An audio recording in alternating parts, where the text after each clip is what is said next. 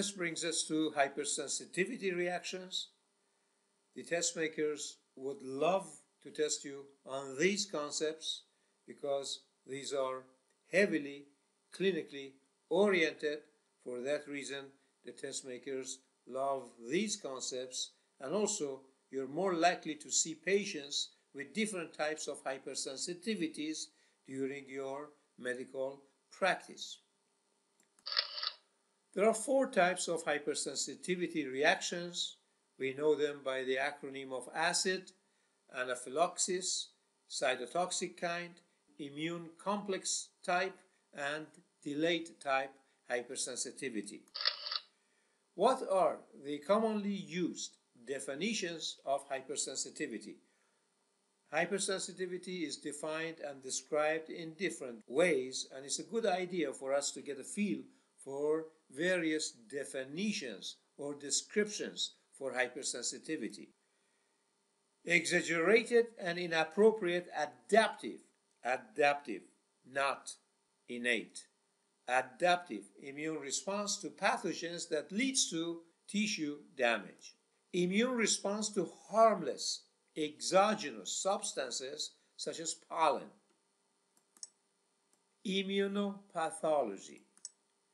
Self-antigens that act as autoantigens and evoke immune response. For instance, DNA in systemic lupus. And finally, immune response to pathogens that cannot be cleared by the body over time. Example is tuberculosis. Let's look at the main features of the 4 types of hypersensitivity reactions. Type 1 is also known as immediate type. The major mediator of this hypersensitivity is IgE. Examples are allergic rhinitis, food allergy, asthma, atopic eczema, and anaphylaxis. Type 2 is also known as cytotoxic type. The major mediators, the immunoglobulins, are IgG and IgM. Examples: hemolytic reactions, Goodpasture's disease, and hyperacute graft rejection. Type 3, immune complex disease or immune complex hypersensitivity. Mediator is mainly IgG. Examples: serum sickness, hypersensitivity pneumonitis, systemic lupus, and polyarthritis nodosa. Finally, we get to delayed type. Letter D, the 4th letter of the alphabet, goes with delayed, and also the highest number from 1, 2, 3, 4, number 4 comes later, is delayed. In contrast to the other 3, the mediators of the delayed type are T cells. Examples are PPD reaction, purified protein derivative reaction of TB, contact dermatitis, hypersensitivity to nickel, poison ivy hypersensitivity, and chronic graft rejection. Chronic goes with delayed, and you can contrast this with hyperacute graft rejection, which is classified as a subtype of type 2, cytotoxic sort of hypersensitivity. Hypersensitivity reactions are classified in 1963 by the British immunologist Robin Coombs. Which of the 4 reactions are antibody-mediated and which one is cell-mediated? I just mentioned that to you. 3 of them are antibody-mediated: type 1, type 2, and type 3. Type 4 is cell-mediated. Number 4 goes with the cell that has 4 letters, C-E-L-L. Which of the 4 hypersensitivity reactions is evoked by the innate system? Actually, the answer is none. These reactions are mediated by the adaptive system and B and T cells. Is it possible to have hypersensitivity reactions in non-sensitized individuals? The answer is no. You need prior sensitization. These reactions occur in sensitized individuals. These individuals must have a minimum of 1 prior exposure to the same antigen and or hapten for establishing sensitization. It is shown that in the absence of re-exposure to the same hapten, people may still mount hypersensitivity reaction for up to 15 years. Reaction to penicillins by sensitized individuals is considered to be a type 1 hypersensitivity reaction. It results from reaction to penicilloic acid that serves as a hapten. Therefore, our question is, what is a hapten after all? Hapten is a chemical moiety that is too small to evoke a T-cell response alone. However, when added to self-proteins, it may create an antigenic effect. As a mnemonic, hapten is half-ben. Let's look at the allergic type of reactions.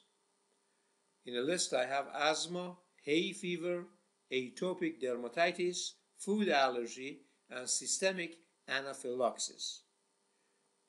The major findings of asthma are dyspnea and coughing. As a mnemonic, asthma, letter A of the asthma goes with the number 1 with type 1 hypersensitivity, and A is the first letter of the alphabet. Hay fever associated with symptoms of rhinitis and coryza. You can pronounce it A fever to remind you that this is a type 1, type A hypersensitivity. Atopic dermatitis present with hives, urticaria, and pruritus. Just to know, the A of the atopic reminds you of the type 1 hypersensitivity. Food allergy associated with abdominal discomfort, and again A of the allergy goes with the type 1 hypersensitivity. Finally, systemic anaphylaxis, dyspnea, and shock, and again A of the anaphylaxis goes with the type 1 or goes with the allergy. Let's look at the pathophysiology of hypersensitivity type 1. I'm going to refer to this diagram as we go on. Allergens, in this particular case I'm showing peanuts, are phagocytized by the antigen-presenting cells such as macrophages or dendritic cells. The APC cells then present the fragments of the processed antigens via MHC2 on their surface to T-cell receptors of naive B cells in the peripheral lymph nodes. Meanwhile, CD8081, which we already said is known as B7, protein on the APC links to CD28 receptors on the T cells. The APC now gets activated and releases cytokines such as interleukin-1, tumor necrosis factor alpha, and interleukin-6 onto the naive T cell. Naive T cells now get activated and they turn into T helper 2 cells, and they link with B cells via CD40 receptors and CD40 ligand, and they release interleukin-13 and interleukin-4 onto the B cells. Activated B cells can now turn into memory B cells, and they perform isotype switching and make IgE. Many of them may become plasma cells and will reside in the tissues and have the ability to produce high amounts of IgE against the original allergen. The mast cells in tissues and basophils in the blood have high affinity IgE receptors on their surfaces.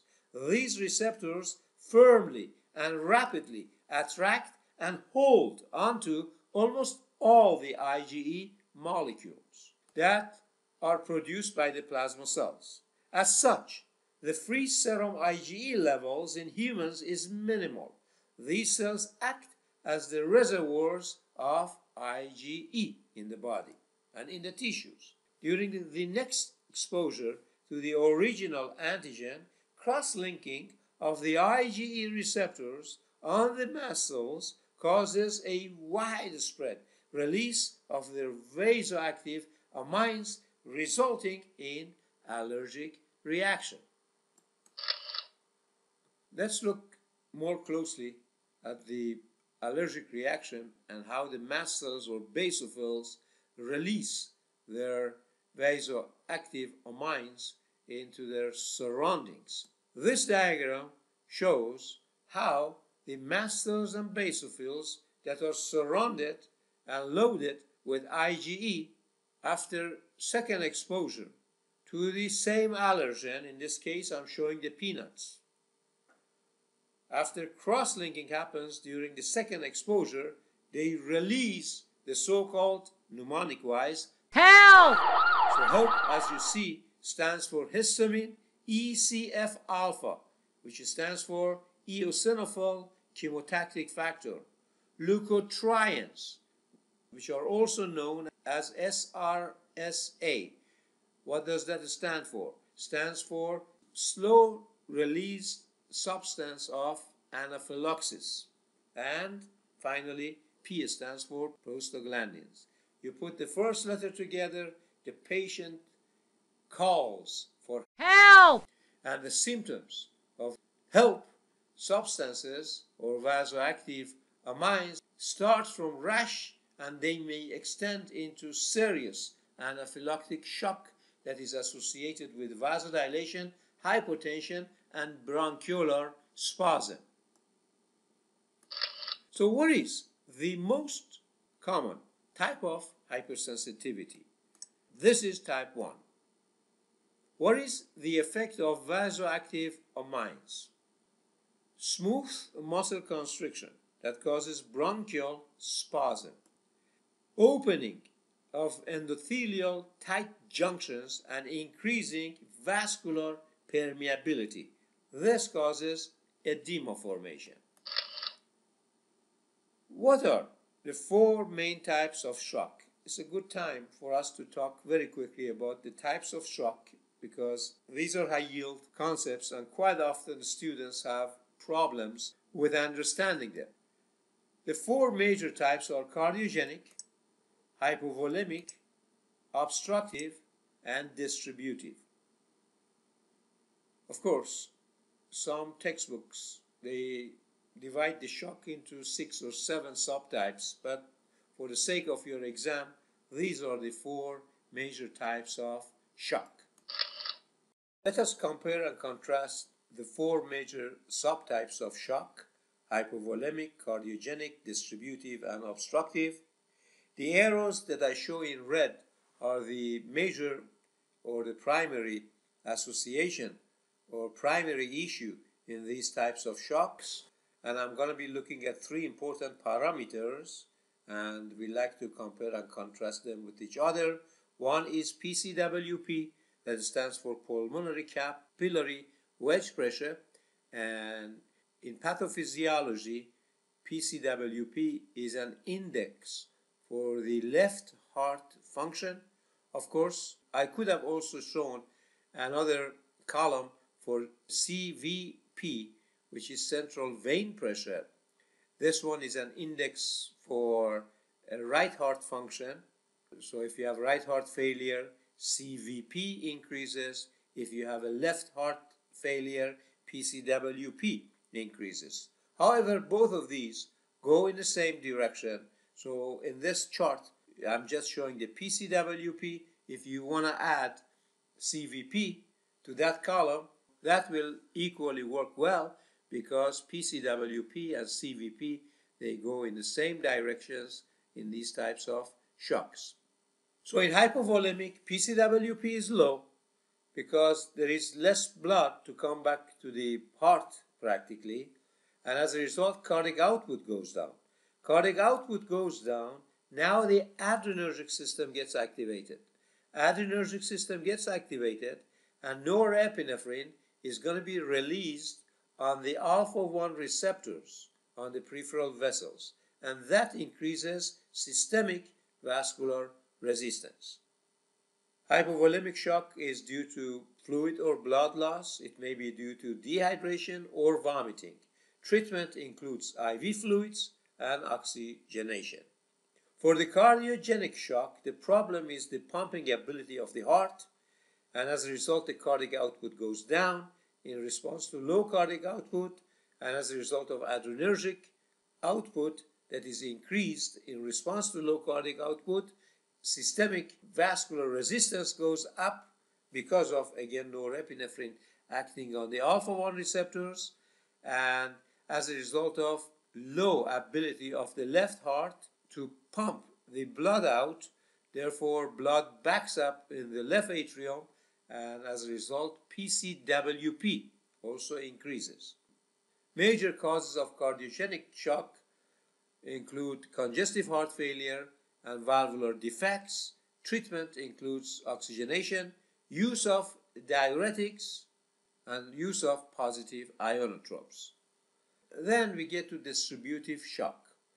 Actually, it was because of this shock that I ended up talking about different types of shocks. Because if they ask you on the exam which type of shock is associated with anaphylaxis, you're going to say distributive.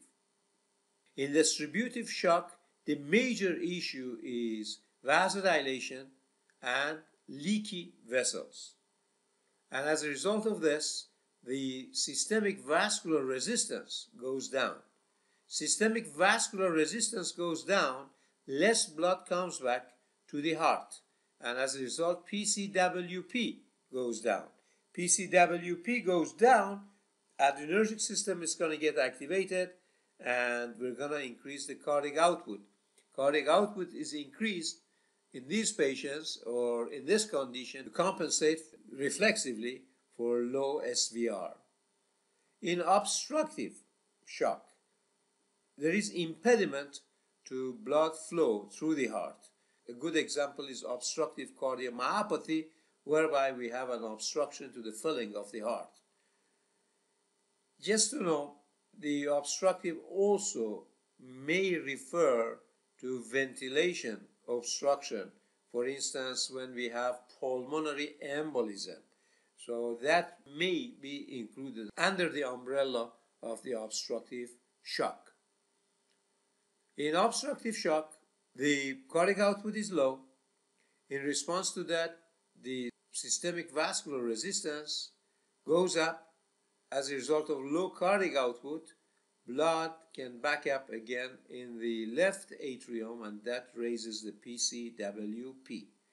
Three good examples of obstructive shock are thromboembolism, pericarditis, and tamponade. A good note to bear in mind clinically is this: you need to always consider cardiac tamponade when central vein pressure is high and blood pressure is low. Allergic reactions, in addition to mast cells and IgE participation, also recruit eosinophils to the affected tissues. What is the immunological mechanism of allergic eosinophilia? I will be referring to this diagram to explain this for you. Mast cells, in addition to monoamines and leukotrienes, also produce interleukins. The top two important interleukins produced by the mast cells are interleukin 3 and 5. Interleukin 3 is a growth factor for hematopoietic cells. It has a similar function as granulocyte, macrophage, colony stimulating factor, GM-CSF. Of course, among the granulocytes, we also have eosinophils. So eosinophils are granulocytes.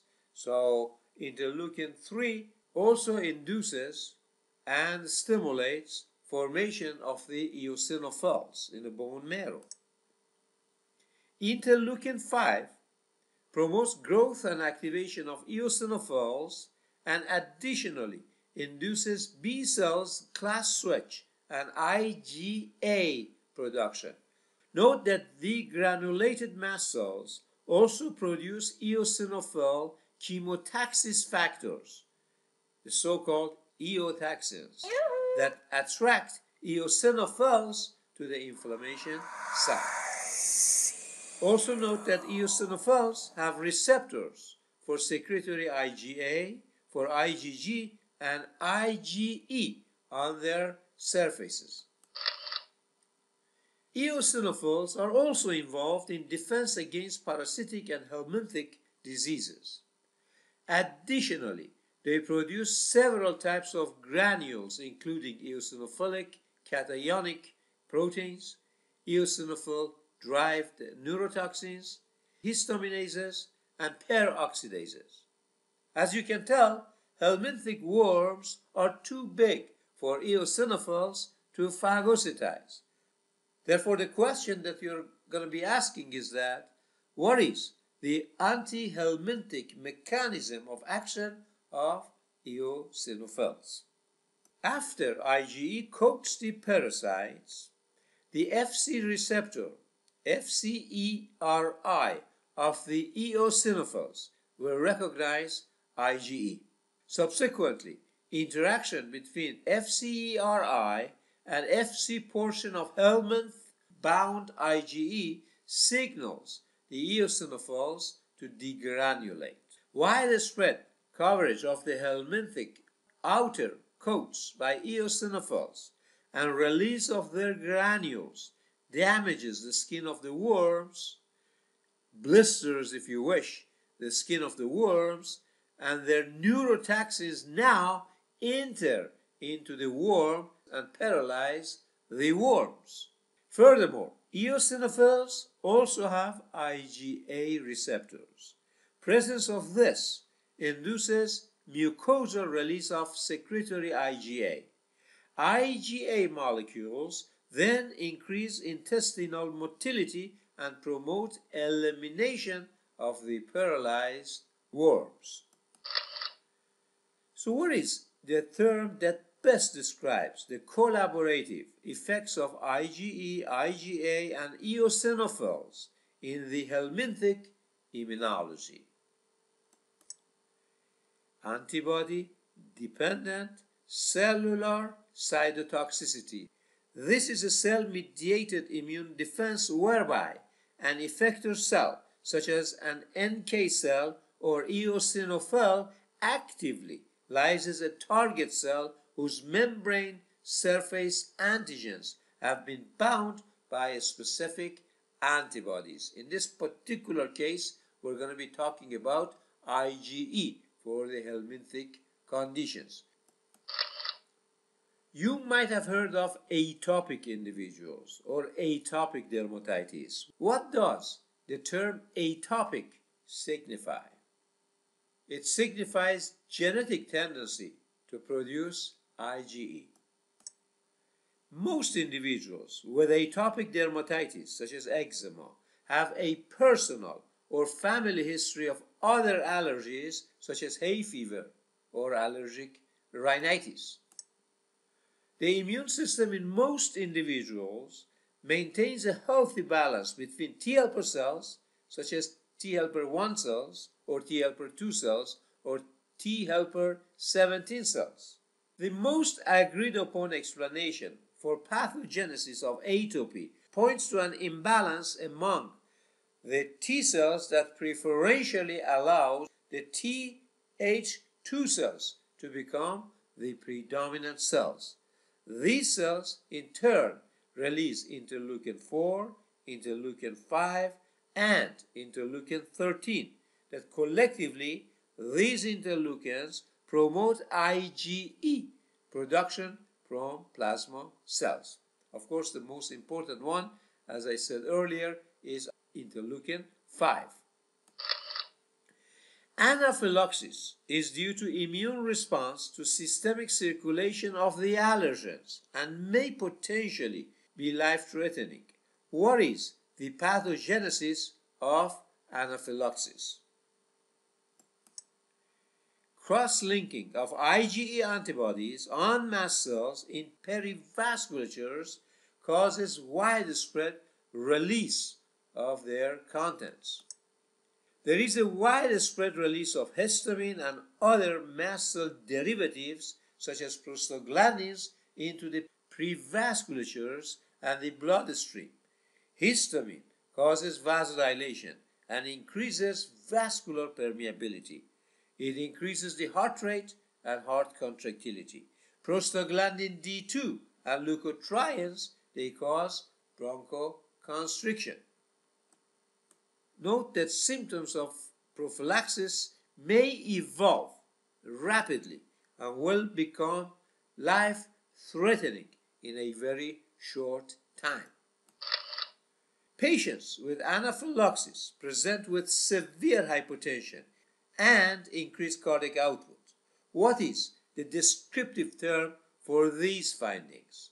Hypotension and increased cardiac output. High output shock. So let's look at the list of the major medications for type 1 hypersensitivity.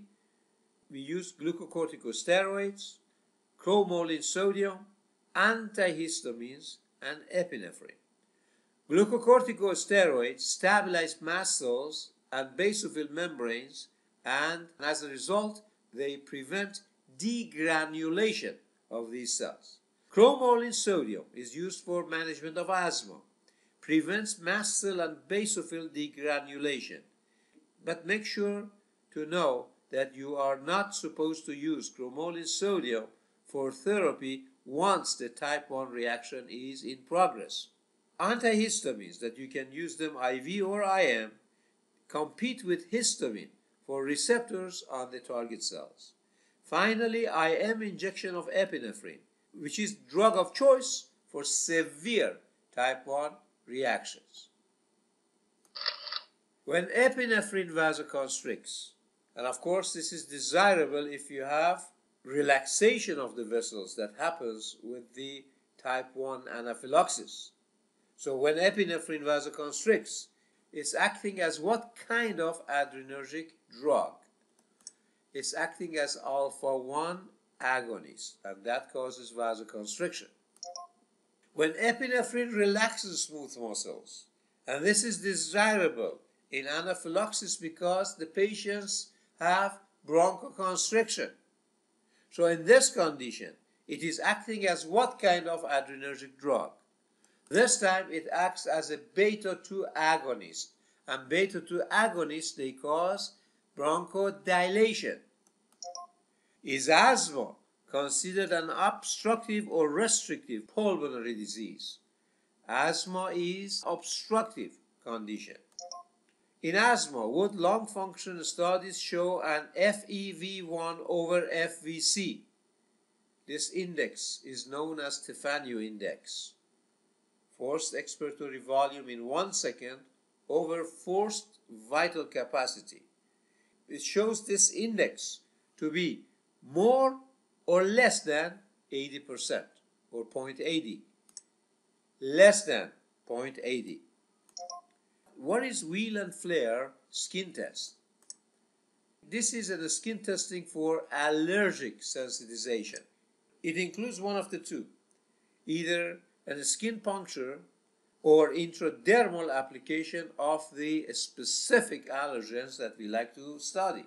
With this test, the reaction in sensitized individuals is demonstrable within 15 minutes. The wheal is a raised and blanched bump, whereas flare is the red surrounding on the affected area. Of course, the larger the wheal and flare, the greater the sensitivity. After taking amoxicillin for a strep sore throat, a 5-year-old child is rushed to the emergency room with a wide spectrum of symptoms, including wheezing respiratory sounds, difficulty in breathing, abdominal pain and cramps, vomiting and diarrhea. Initial examination reveals tachycardia, tachypnea, and extremely low blood pressure. Further examination reveals widespread swellings, especially on the lips, mouth, throat, eyelids, genitals, and hands and feet. She had marked eruptions on her skin that were characterized by wheals with pale interiors and well-defined red margins. Let us have this case scenario in the background for now. My first question: what is the term that correctly describes findings of swellings on the lip, mouth, throat, eyelids, genitals, and hands and feet, and widespread skin eruptions characterized by wheals with pale interiors and well-defined red margins? The term is angioedema. So what is the difference between urticaria and angioedema? And of course, these two terms, as you can tell, are quite often used interchangeably, or there are a lot of similarities between these two sort of conditions. Angioedema is characterized by rapid edema of the dermal, subdermal, mucosal, and submucosal tissues. It's very similar to urticaria or hives and occurs in the upper dermis. In other words, urticaria is more superficial. Rapidly developing cases of angioedema are medical emergencies because of the potential for airway obstruction and suffocation. So what substance plays an important role in etiology of angioedema?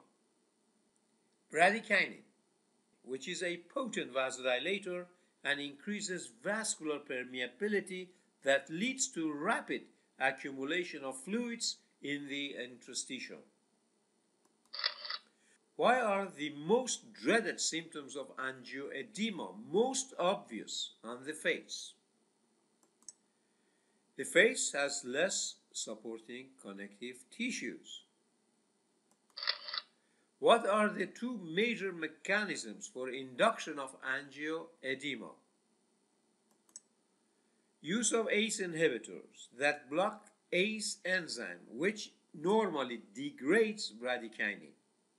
In the so-called condition of hereditary angioedema, bradykinin formation is caused by continuous activation of the complement system due to a deficiency of C1 esterase inhibitor, and this results in continuous activation of the complement system and continuous production of kallikrein.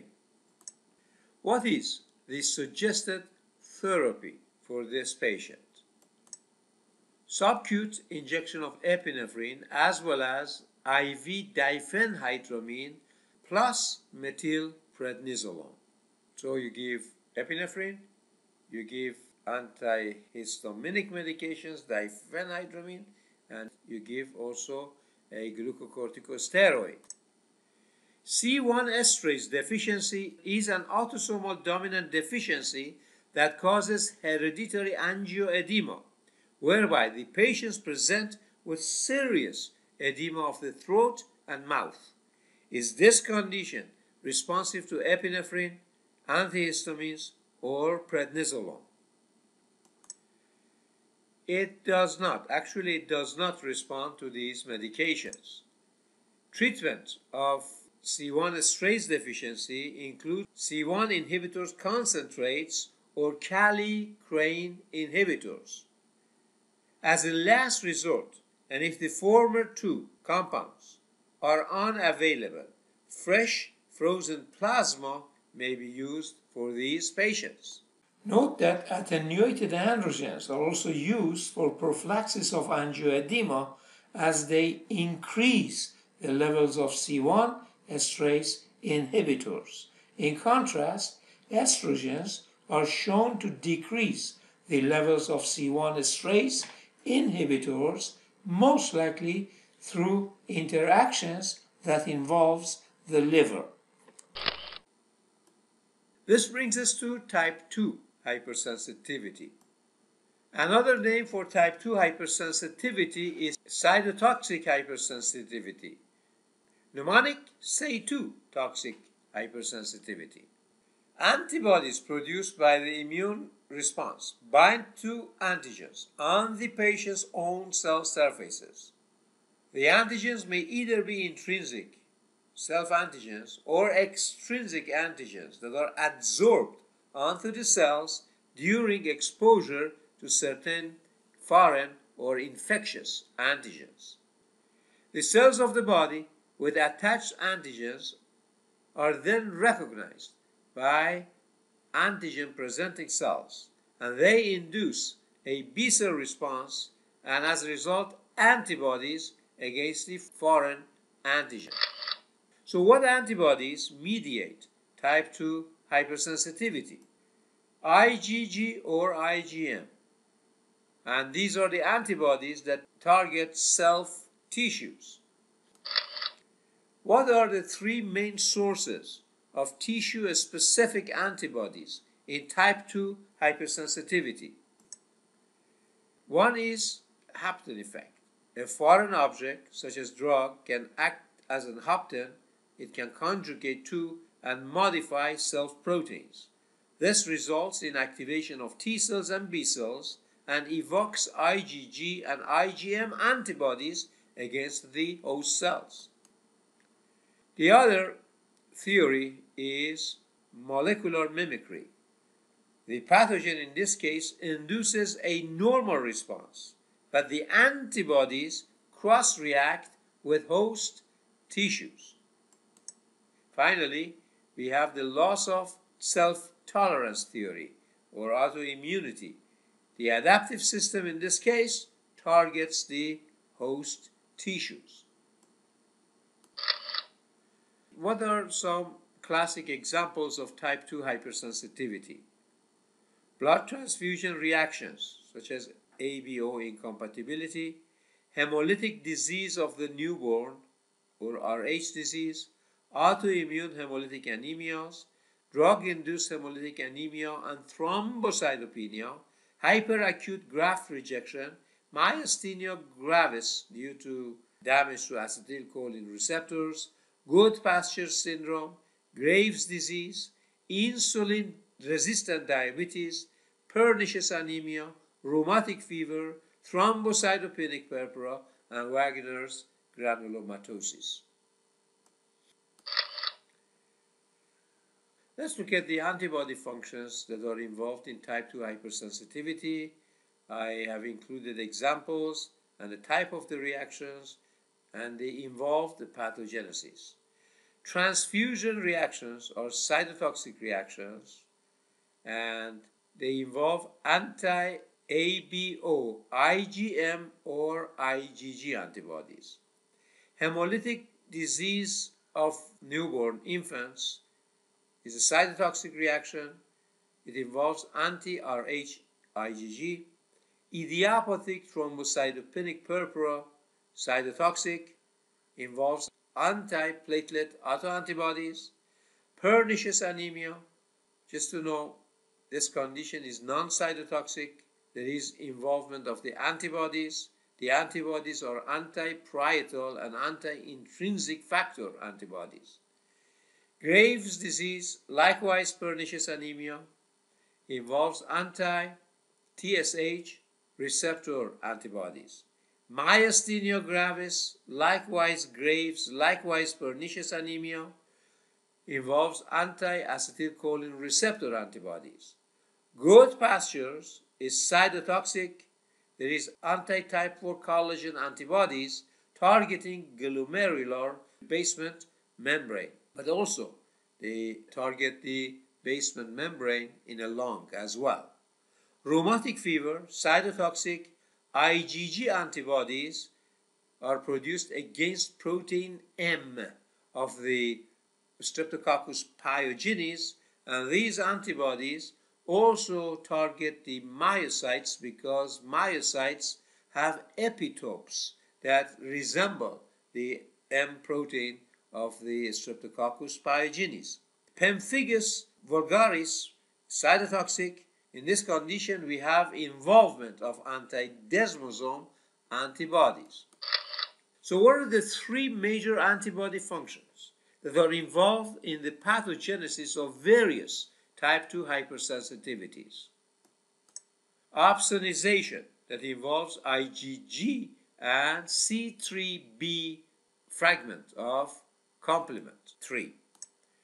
Complement-mediated cytotoxicity, phagocytosis of the affected cells in the spleen by macrophages, antibody-dependent cell-mediated cytotoxicity, and finally, antibody attachments to self-proteins that inactivate the receptors or dysregulate normal biological functions.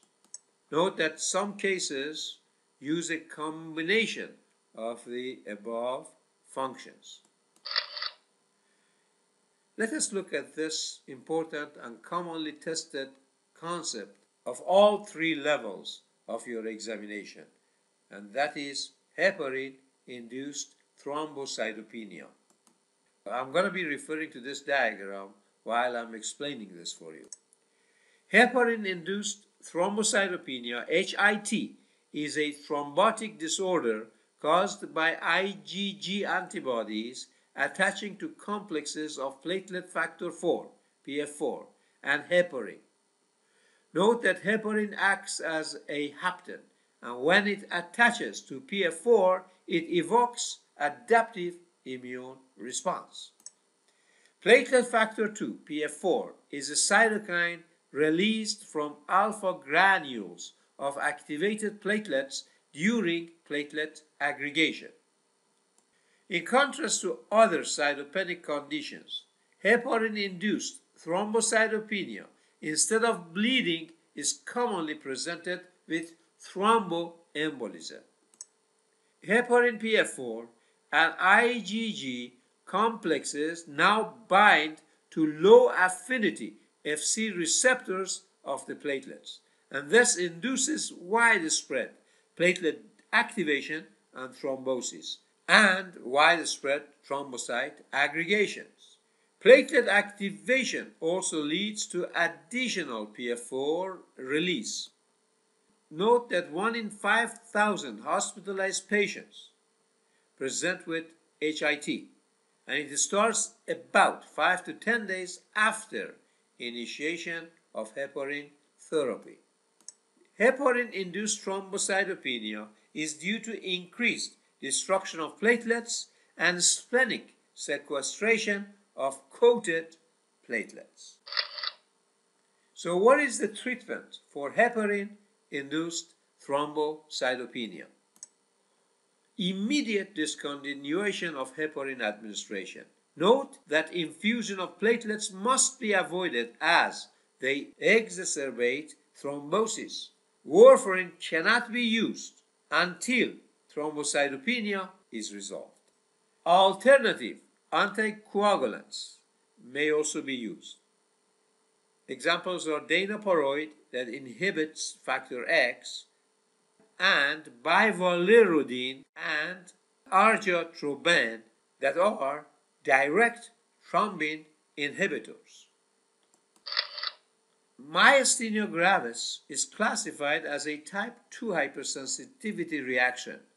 In this condition, IgG autoantibodies against acetylcholine receptors target the postsynaptic acetylcholine receptors. This happens at the neuromuscular junctions. I want you to name 2 other type 2 hypersensitivity reactions that involve autoantibodies targeting cells and or receptors. Graves' disease or thyrotoxicosis. In this condition, anti-TSH receptor antibodies cause overproduction of thyroxine and, as a result, hyperthyroidism. The other condition is pernicious anemia, whereby anti-parietal cell antibodies affect intrinsic factor and stomach acid secretions. Penicillin is a well-known cause of immediate type 1 hypersensitivity and systemic anaphylactic reaction. However, it also induces hemolytic anemia that is classified as a cytotoxic type 2 hypersensitivity reaction. What is the mechanism of type 2 penicillin hypersensitivity and drug-induced hemolytic anemia? I will be referring to this diagram while I'm explaining this mechanism for you. Normal red blood cells have surface proteins. Penicillin byproducts have hapten properties. They attach to these self-proteins on the red cells and produce complexes with antigenic effects. As these cells pass through the secondary lymphoid tissues, their surface antigens are recognized by B cells. Activated B cells now proliferate and produce antibodies in the form of IgM and IgG against the protein drug complexes. Circulating IgG and IgM antibodies now bind to antigens or penicillin protein complexes on the red blood cells, and they activate the classic pathway. Classic pathway gets activated, now C1 gets activated, we make C4B, C2B, and finally, as you can tell, we're going to make C3B.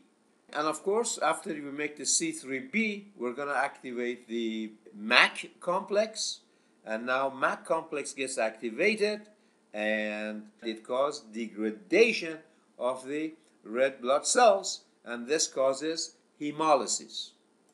Note that type 2 production of IgM and IgG mediated reactions may take up to a few days. This is in contrast with the type 1 and IgE mediated anaphylactic reactions that we have covered earlier, and those, as we discussed, were immediate and would have taken only up to a few minutes for taking place. What are the important must-know complement-mediated type 2 hypersensitivity reactions? These are important for you to know. Transfusion reactions as a result of ABO incompatibility, autoimmune hemolytic anemia, AIHA, and drug-induced hemolytic anemia, we just covered the example of penicillins, and immune thrombocytopenia. Erythroblastosis fetalis as a result of RH incompatibility, and also Goodpasture's syndrome that results from interaction of autoantibodies with alveolar and glomerular basement membranes. What are the major pathological and diagnostic findings in type 2 hypersensitivity reactions? These are detection of circulating antibodies against the affected tissues, presence of antibodies, complements, and neutrophils in the tissue biopsies. I want you to note that antibodies and complements are identified with immunofluorescence techniques. I want you to also note that glomerular staining for Goodpastures reveals smooth and linear anti-glomerular pattern of antibody deposits. Make sure that you read also the chapter on renal pathology, because that one explains also the findings that you're going to see in Goodpastures better for you. Let's talk a little bit more about antibody-dependent cell-mediated cytotoxicity, ADCC. If you recall a little earlier, we talked about reactions of the body against helminthic diseases. We talked about IgE, IgA, and eosinophils. And now, let us look at this concept from a different angle. And I'm going to be referring to this diagram. Natural killer cells, macrophages, eosinophils, and neutrophils, they express Fc receptors on their surfaces. Antibody binding to antigens on the target cells and pathogens that are often too big for phagocytosis exposes the Fc segments of the antibodies and activates these innate cells, the neutrophils, the natural killers, or eosinophils, as you see in this diagram. Cross-linking of antigen and antibodies now causes release of toxic cytokines from the innate cells.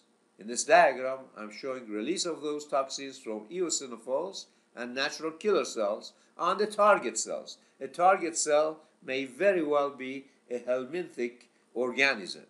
Must know examples of antibody-dependent cell-mediated cytotoxicity include graft rejection, defense against helminthes and parasites, and also lysis of tumor cells.